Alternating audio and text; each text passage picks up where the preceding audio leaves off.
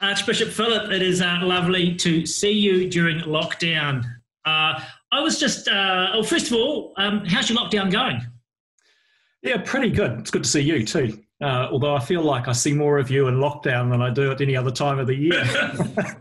Yeah, we're doing pretty well. So we've, as you know, Belinda and I have been in isolation for about 30 odd days now because we were overseas and we came back and had to self-isolate. So we feel like professionals at one level, but looking forward to being able to spend some time actually with the kids. That's the thing we've missed most, to be honest. But we're doing well. It's interesting because we were talking on Zoom recently, and obviously as our diocese we are trying to think about how do we be church now in this season of COVID-19, and particularly how to strengthen our small groups and our churches type idea. But we were talking on a completely different topic, and we're talking about David and Molly King, because early on when I first became a priest, I used to minister at St Andrews, Reikorangi Valley, and we had David King and Molly King arrived there, and they were in retirement, and they used to be there, and I was I suppose kind of priest in charge really, and David and Molly were there. I think Molly played the organ, but then I never kind of really realised. I knew that they were close with Archbishop David Moxon, but then you raised them in conversations. Be interested. What's your history with David and Molly King, legends that they are?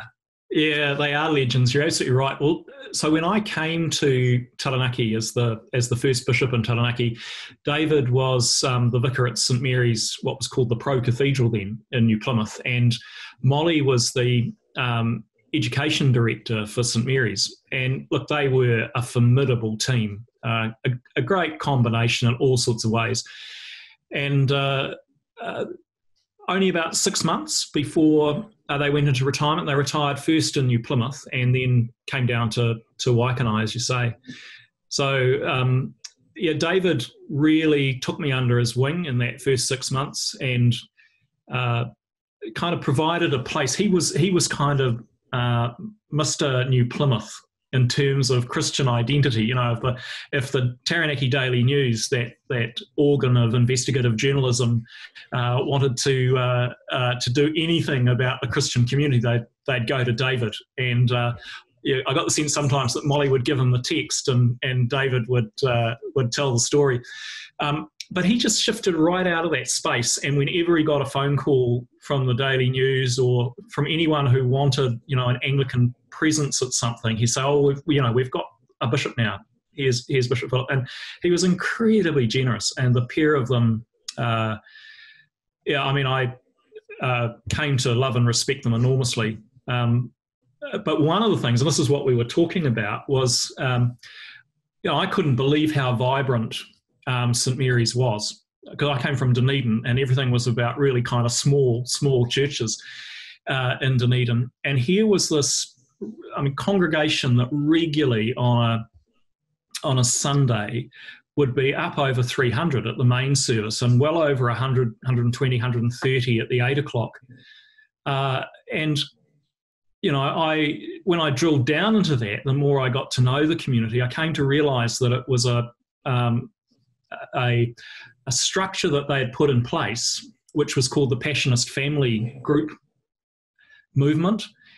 And that's what we were talking about, wasn't it? And it was just the sense that the whole parish, this 400 people on a Sunday, the vast majority of them belonged to small groups that were part of kind of larger groups that then made up the whole parish. So I think there were about 5 of these Passionist family groups, and then within those 70 people or so, they were broken down into smaller groups, and that was the heart of that community.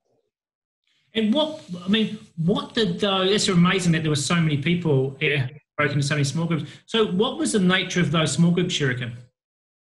Well, it seems to me, from what I could see, and perhaps one of the things we should touch on is just what I'm still seeing as a result of those groups. But what I picked up then, and I'm interested that the Passionist family movement is still apparently very strong in New Zealand and in the Catholic community largely.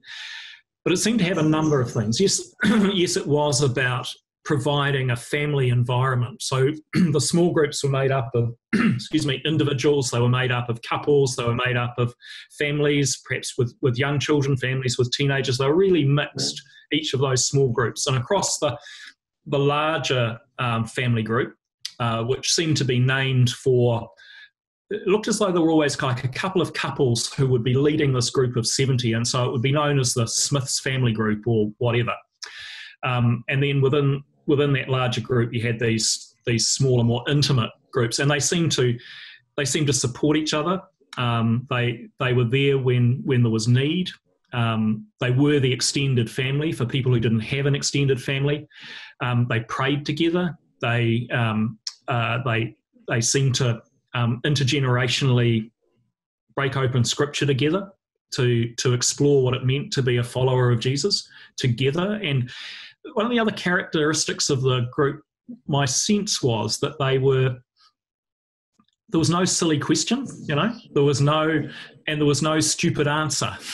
It was like, oh, okay, that's how you see that. That's interesting. And people were encouraged in the journey in a very generous, loving, evocative way. But it didn't mean they didn't avoid the hard questions, because when I looked at some of the material, particularly that Molly had produced for the groups to look at, some of the questions they were exploring were some of the really hard issues of the time. This is 25 years ago I'm talking about. Yeah. So I'm interested, like part of my activism sort of edge things, well, yeah, but, it was a group of people sitting around supporting each other. But, what about, did they actually make any difference in their neighbourhoods or in the community? Yeah, and I think the answer to that, from what I've observed, is that it varied. So like some groups, that kind of was a bit like their raison d'etre. They were very activist. One of the things that helped to form them, to give them a focus, was, what can we do to contribute to well-being in our community? That wasn't true for all of the groups, but it did seem to be true for more than half of them.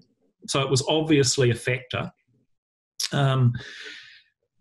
But what maybe jumping to kind of what I see now, because, we went through a period at St Mary's where there was quite an intentional deconstruction of that process, and an effort, I think, to be more explicitly challenging about, have you given your life to Jesus? And the Passionist Family Group was seen as being perhaps just a little bit too nuanced, not sort of specific enough, not challenging enough around personal commitment.